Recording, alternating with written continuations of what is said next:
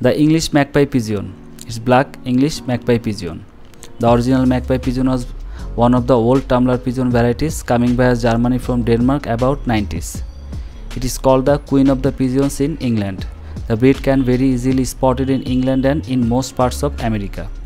It was actually part of the tumbler pigeons, although it is mainly kept as an exhibition breed in the United Kingdom. The earlier English Magpie pigeon was very much smaller than the modern longer birds. In 1885, the UK clubs was formed and the first standard was drawn up 2 years earlier in 1883. The breed is still to be found in its original form in the Eastern Europe. The English Magpie pigeon is a very hardy and strong bird. It is a good flyer and good for exhibition purpose. The German Beauty Humor pigeon. German Beauty Humor pigeon is a very strong and hardy breed of domesticated fancy pigeon. It is excellent flyers and mainly raised for flying purpose, but it is also good for exhibition purpose and also good for raising as pets. You are watching 3 pieces of dark black checker German Beauty Humor pigeon. German Beauty Humor pigeon is a medium-sized bird with horizontal carriage. It has a long neck and the breed is almost noted for its semicircular head and its strong beak with a lower mandible almost as large as the upper. Its neck is long but thinner.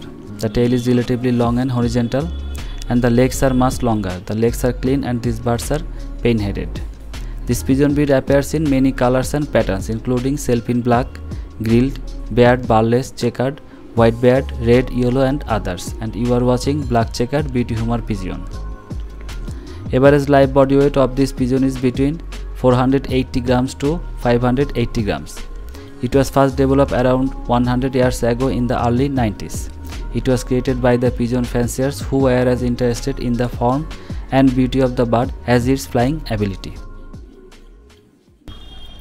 The Exhibition Homer pigeon. This is 2 cute brown bar color Exhibition Homer pigeon. Exhibition Homer is fairly large in size. They are not too big or too weedy, and above all they must be balanced. The first point to start at when assessing this bird is beak and setting, as without this being reasonably good, it cannot have the desired headpieces.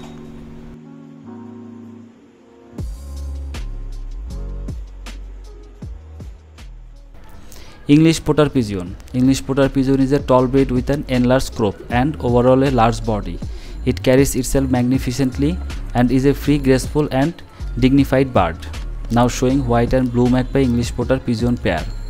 Head of these birds is somewhat dove-shaped and small in proportion to their body size. Their waist is long, narrow and V-shaped, and also to be 1/3 of the bird's length.